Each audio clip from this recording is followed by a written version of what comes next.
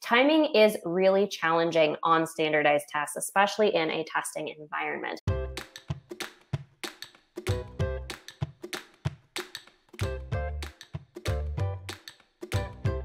Remember that the GRE is just one component of your profile really as an applicant, right?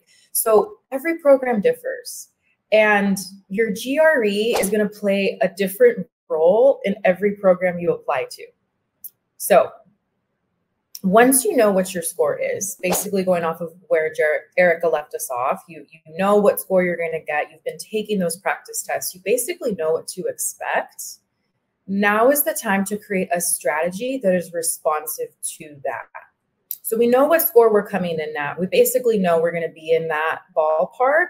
So now, are the essays something that you need to really focus on? Is that something where you're really going to demonstrate that you're prepared for the program? You can speak to your other assets as a researcher, as a scholar, as an educator, perhaps, that are going to kind of beef up your application if your GRE is, say, not as competitive, right?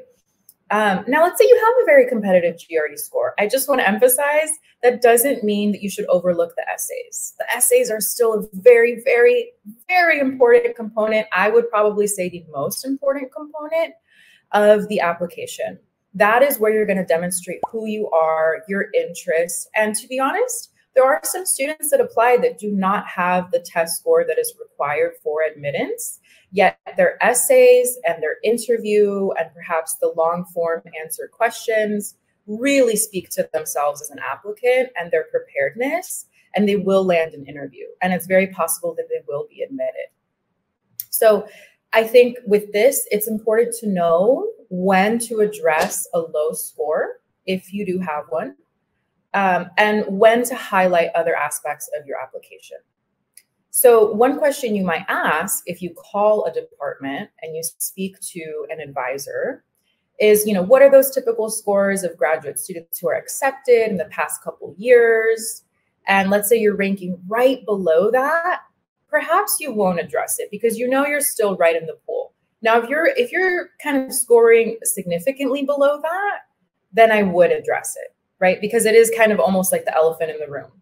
So you don't have the score of most applicants, accepted applicants into our program. Why are you still prepared? Why are you still ready to take on the research and the caliber of this research and the rigor at this time, right? You want to be transparent and you want to be able to address that because that's exactly what the review committee is going to be thinking and wondering about you as an applicant. So I hope that makes sense. Is once you have that score, then you can start to develop a strategy for each program that is responsive to where it is that you're ranking on their requirements. Thank you so much, B. So now that we've got, okay, we have the expectation of realistically where we can go with our score. We have the understanding that, okay, based on that, we have to have a full application plan to make sure we're addressing a low score if we need to make sure other aspects of our application are shining, et cetera, et cetera. Now, we're considering that the GRE is just one aspect, but it is an aspect, right? Maybe we've gotten to the point where we go, okay, I do need to improve my score because it is the elephant in the room. Or maybe we're really trying to make our application particularly shine. Maybe the thing that we are trying to have stand out is that score, right? We want to, within our expectations, right? Within the expectation of this is when I need my score by. This is what I want it to be realistically. This is how much time I can study per week. We want to optimize our GRE score. So we want to make sure that we can deliver within those expectations. So what are the things that are going to be most important? Once we have, all right, expectations that we're going to optimize our GRE scores within them, we're going to make the most of that opportunity. So I'm going to go through what I think are the most important things to make sure your GRE score is the best it can be. The most important things. So the first thing that I think is important for optimizing your GRE score, and that I've seen from my students is one of the most critical pieces and that boosts their scores the most, is locking in your timing strategy. Timing is really challenging on standardized tests, especially in a testing environment, but it is absolutely critical, especially with an adaptive test like the GRE.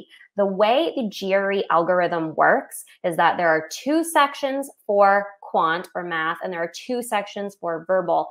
And your performance, or the number of questions you get right in the first section of quant, determines what sorts of questions you get in the second portion. Same thing for verbal. And what you want to do is you want to be trying to get as many questions in that first section right so that you get harder questions in that second section. And then when you have harder questions, that raises your score, especially if you get more of them right. So we want to do as best we can within an individual section. So how do we do that? Well, the really great thing about a section adaptive algorithm is that you can skip around within a section. I see a lot of students make the mistake of really just getting stuck on a question, spending 5 minutes, 7 minutes, even 4 minutes, 3 minutes, too many minutes on an individual question. And when you're spending time on that question, you are taking time actively away from other questions. So the absolute most important strategy for your timing is to skip hard questions, because you can come back to them. You can pop a little flag on those questions, and then when you get to the end of the section, you can come back. So don't waste your time on questions that are taking too much of it. Just flag it and come back later. That's going to ensure that you have time to get to the questions that are going to be easier for you. And then maybe you don't have time for the questions that are harder. The questions that take the longest are usually the ones you get wrong anyway. So that's a good idea. So you can come back at the end, do your best. Maybe a fresh set of eyes gets you the correct answer, or maybe it doesn't and you guess. That is fine. As long as we have an answer in for every question, we are good to go. So lock in your timing strategy. That is the absolute most important thing. More important than content, more important than anything, timing.